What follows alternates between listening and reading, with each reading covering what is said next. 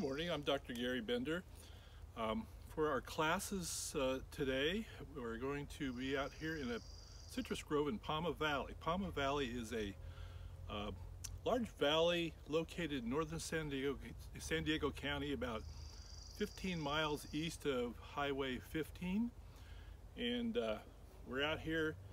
We have a large acreage of Valencia oranges, and Valencia oranges are the largest citrus crop we have in San Diego County. San Diego County probably has around 5,000 acres of total citrus and about 2,500 acres of organic citrus. Organic citrus pays higher prices to the growers, but we've got a rather big problem emerging here. We have Asian citrus psyllid that's moved in. We have it in the county. We don't have the Wang Long Bing disease yet that it transmits, but it's close. It's up in Riverside County, and it's coming, and we know it. Now, you may hear in the background a helicopter spraying. The growers get together and they spray the conventional orchards with a pesticide that lasts about 6 to 8 weeks to control the psyllids. The idea is to keep the psyllid population down, so when the Wang Long Bing disease does come, it won't spread so fast. But the organic growers have a problem. They have materials they can spray, but they don't last very long. Each spray lasts maybe 7 to 10 days, perhaps a little longer, but you know, you have to continually spray, and it's expensive. And there's been a lot of thought from the organic growers that they might have to go out of production once the disease gets here. Okay, so we're in Valencias. This is at the end of March. You can see the fruit behind me here. They're small. They're still growing, and they will be picked. They'll be mature sometime between May to September, perhaps October, and the growers can pick when the prices are highest for them. You can see the fruit are orange. And a lot of people who don't know oranges think that as soon as they turn orange, they're ready to eat. But that's not true. The peel starts to turn orange after cold nights, usually in December. That triggers it, but it takes quite a while for the sugars to come up in the fruit. And so, you know, people don't know oranges eat these too early, and they're just not very good at all. So now I just picked this off the tree with my hand. That's not normally how they pick.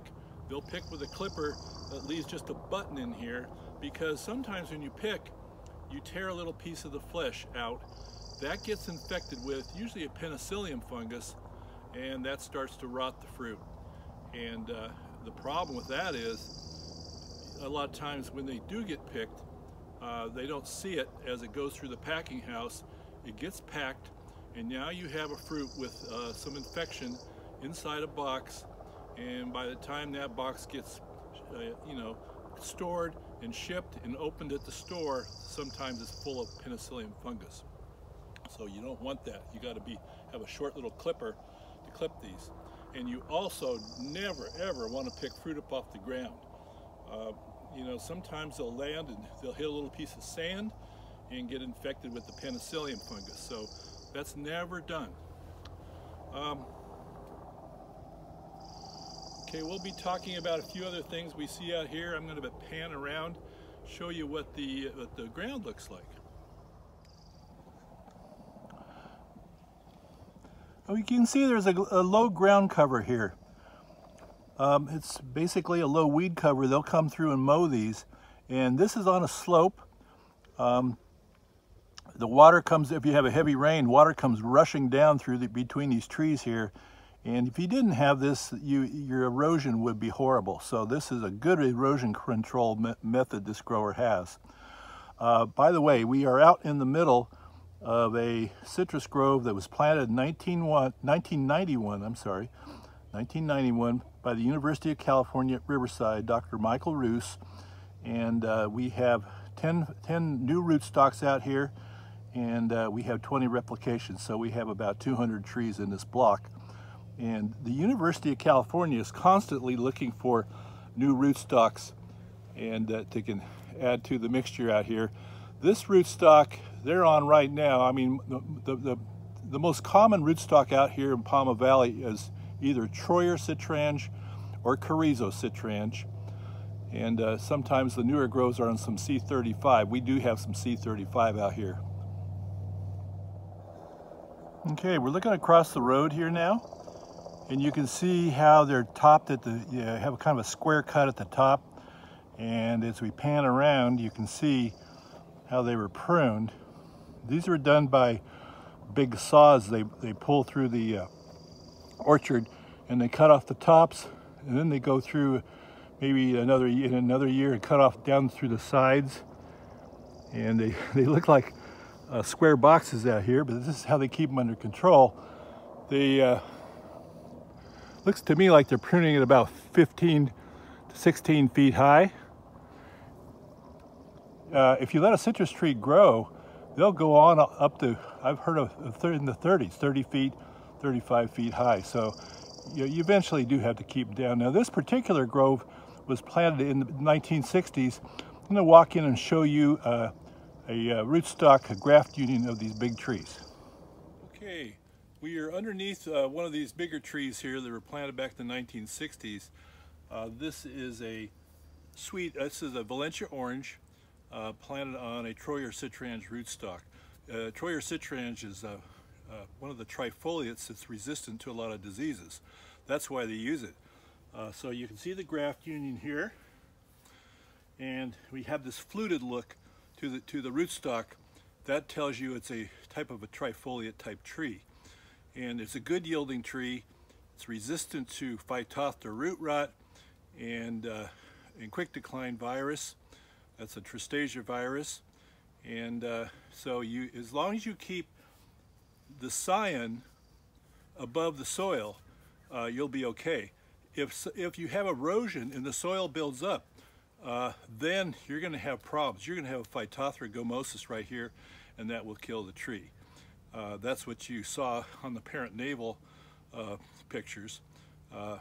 When they first planted those on sweet orange rootstock, and then they went to sour orange rootstock, they had problems with Phytophthora, and then they had problems with Tristasia. So out here we're resisting both of those, and we're good as long as we can keep this above the soil line. One of our pests out here is the brown garden snail, and they build up. In rainy weather, they can really build up, and then you can get a lot of leaf damage and fruit damage. So the grower has to keep this population under control. It actually looks like he's doing a pretty good job here. We don't see too many snails out here. In past years, I have seen tremendous buildup of snails, and if you want to keep a barrier, you can actually mix a copper fertilizer with white paint and paint a stripe out here around the trunk, and from the soil, as they come up from the soil, they won't cross that. They don't like crossing copper. And copper it's a copper fertilizer, so it's sold as a fertilizer in California, and it's kind of a nice mixture, and it'll last about 2 years. They have done this in the past. Now I don't see evidence of it right now, but I think they have certainly done this in the past. Here's another problem we have out in the citrus groves, gophers, and especially in areas where they have a lot of ground cover. They have to be under control. You can't let them go because they love citrus roots, and they'll chew on citrus roots, and that'll introduce other diseases, especially one called dry root rot. It's caused by a fusarium fungus, gets into the damaged roots, and that'll actually finish the tree off. So yeah, these have to be controlled. We'll be showing you some videos later on about gopher control. Okay, we're in another location in this grove. You can see all the dead stumps in front of me here, and we're going to pan around, show you some of the dead trees. This is a disease we have out here in some areas, and I'll be talking about this. I'm going to go up to the tree now and get under the tree. We'll talk a little bit more about this. This disease is called quick decline or Tristasia virus. It's a virus that came from Brazil back in the 1940s, and I'll give you a little bit of history about this in just a second. This is a great tree to look at here. It's got two diseases. This was a problem I mentioned earlier. This block died of tristasia or quick decline virus because they were planted on sour orange rootstock. They had the grower previous to this grower had gotten a good deal on oranges on sour orange rootstock, and they are resistant to Phytophthora, but they are very susceptible to tristasia. And basically this whole block died. This whole block had been planted on that same rootstock. As I mentioned earlier, they've all switched over to either Troyer citrans or Carrizo citrans rootstock to avoid this. But take a look down here. You can't even see the graft union. Well, the graft union is actually right about there, but it's buried. It's almost buried. On the other side, it's more buried. Soil has gotten up above this graft union and started to cause Phytophthora gummosis. And there's a little bit right there where my finger is. I'll show you some other, just a little bit here. Okay, so this is some old gummosis that got in here. You can see somehow the graft union got buried with some erosion. Some soil came down here and buried that. That's when it gets started. And gummosis will climb up the tree here. This is old gummosis, so doesn't have gumming anymore, but it does have bark peeling. Look at that. So that'll take it out. It's a phloem disease. It only goes into the phloem, not into the xylem, but it will kill the tree, of course. So this poor tree was the victim of two diseases: tristasia first, and then Phytophthora next. As I said earlier, most of our citrus out here in Pauma Valley are Valencia oranges, the oranges with seeds. We do have some seedless navels, Washington navels, Lane Late navels, and some Cara navels. Those are the ones with kind of the pinkish reddish flesh.